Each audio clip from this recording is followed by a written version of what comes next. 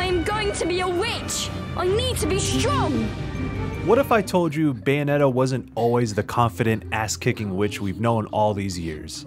That unexplored history is what Bayonetta Origins, Cereza and the Lost Demon, shines a light on, painting a thoughtful picture of a time when the scariest monsters a young Bayonetta had to face were her own inner demons.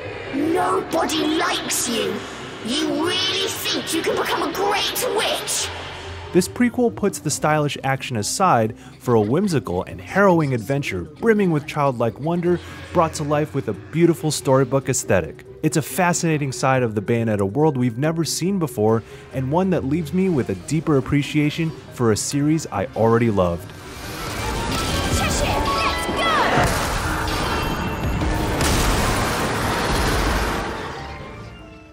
Bayonetta Origins is a joyous journey in an imaginative world steeped in Irish mythology. Fairies lurk in the labyrinthine Avalon Forest where they've trapped a young Cereza in. Through exploring this forest, we explore elements of her past only alluded to in the mainline games with a grounded and earnest approach.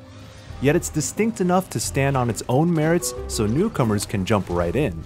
You're given simultaneous control of Cereza and her demon-infused cat plushie, Cheshire, when summoned. Cereza's movement and actions are dedicated to the left side of the controller, and Cheshire to the right. Juggling two characters eventually became quite intuitive, even if the fundamentals of that system don't evolve drastically over the roughly 15-hour journey. You'll get familiar with a pattern of moving parts in the environment or pinning down an enemy for attacks. Still, it leads to some neat mind-bending scenarios by virtue of the coordination required to handle the tandem effectively.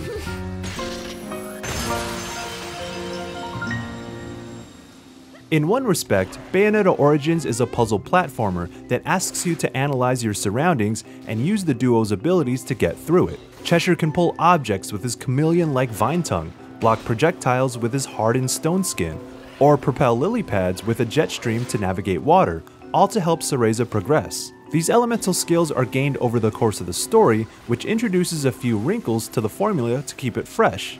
Cereza herself has a fun little rhythm minigame with Witch Pulse, where she gleefully ballet dances to make various objects come alive and open paths ahead. While these platforming puzzles never get too complex, there's an enjoyable variety to exploring this wondrous world.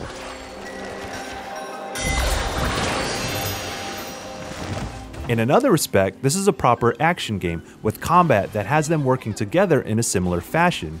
Cereza traps enemies with her Thornbind, giving Cheshire the opportunity to freely wail on dastardly fairies with furious swipes and powerful smashes. A variety of enemy types gradually encouraged me to mix up Cheshire's elemental modes, such as ripping shields and throwing them back with his grass ability, or casting water beams to hit multiple enemies. It's not necessarily as nuanced as I'd expect for a regular Bayonetta game, but landing attacks always has a satisfying crunch, like there's a beastly weight behind every hit. How about this? Boss fights also have some great one-off mechanics that play into their unique quirks. One such battle takes place in a circus against a trickster fairy, having you trap it with Cereza so that Cheshire can send a cannonball into them before capping it off with a spectacular quicktime event.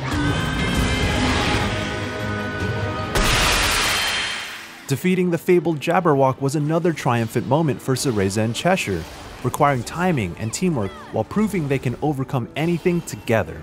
Many of these big battles pull you deeper into the pages of this storybook for memorable moments and awesome surprises. While these fights were impressive, what Bayonetta Origins does best is create a satisfying flow where I regularly felt tasked with something different throughout each chapter. The interconnectedness of Avalon Forest helps create a natural progression. Each region smartly transitions into the next and conveniently loops back around while also tucking away little secrets off the beaten path.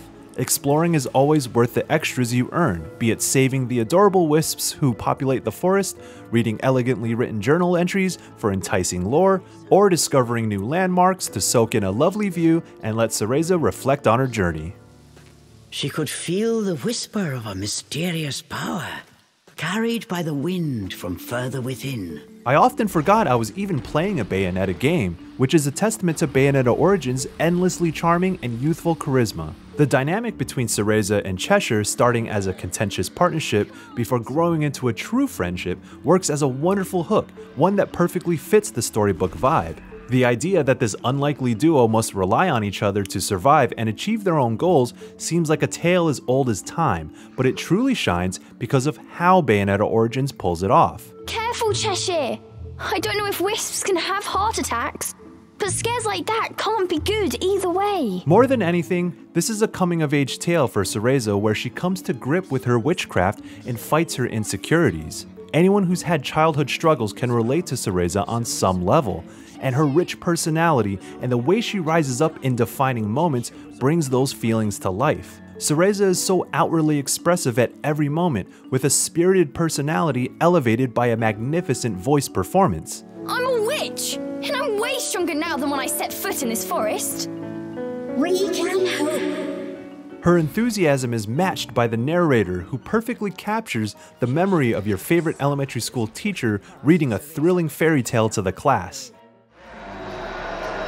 Who's gonna be the appetizer? And who shall I save for dessert?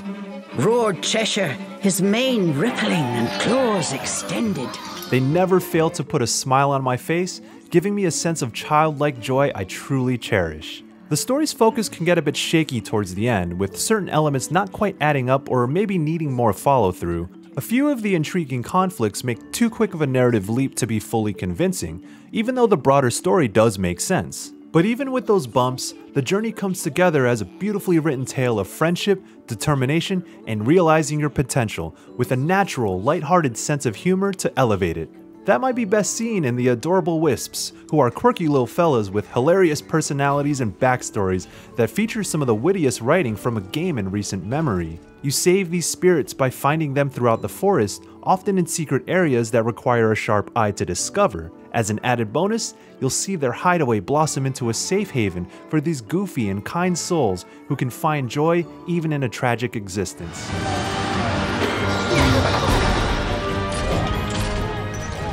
What brings it all together for me is the amazing soundtrack. Bayonetta Origins has an eclectic mix of uplifting Celtic folk music, intense and layered orchestras, spooky waltzes that remind me of Halloween, and joyous piano tunes that liven the mystical vibe. The cute jingle that plays whenever you open a chest, where Cereza jumps for joy with a celebratory giggle, was always a treat.